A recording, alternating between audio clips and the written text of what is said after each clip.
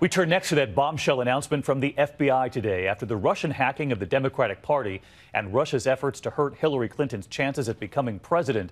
Tonight, the FBI is now accusing Russia of stealing information from millions of Americans, hacking into 500 million Yahoo accounts.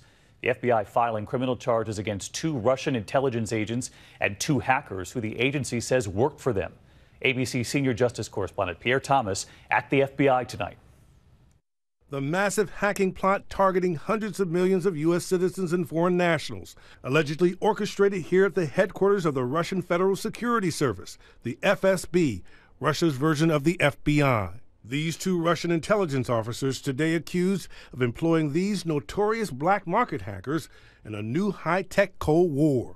The sinister plan to hack 500 million Yahoo users and then use their private information as a gateway to eventually spy on specific Russian adversaries here at home and abroad. The defendants targeted Yahoo accounts of Russian and U.S. government officials, including cybersecurity, diplomatic, and military personnel. And once the hackers stole the names, dates of birth, and passwords of Yahoo users, exposing them to potential identity theft, the espionage possibilities extraordinary. Officials suspect stolen passwords were used by the Russians to hack the DNC and Clinton campaign chairman John Podesta. The Russians have gone from stealing information and using it internally as traditional espionage to now stealing information and posting it on WikiLeaks. Something then candidate Trump at one point encouraged. Russia, if you're listening, I hope you're able to find the 30,000 emails that are missing.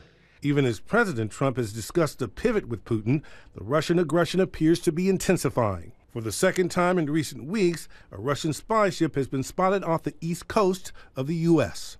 And Pierre Thomas with us live from the FBI tonight. And Pierre, you said that this plot was hatched right at Russia's FSB, which is essentially Russia's FBI, and that hundreds of millions of accounts were hacked. No question tonight that everyday Americans were swept up in this?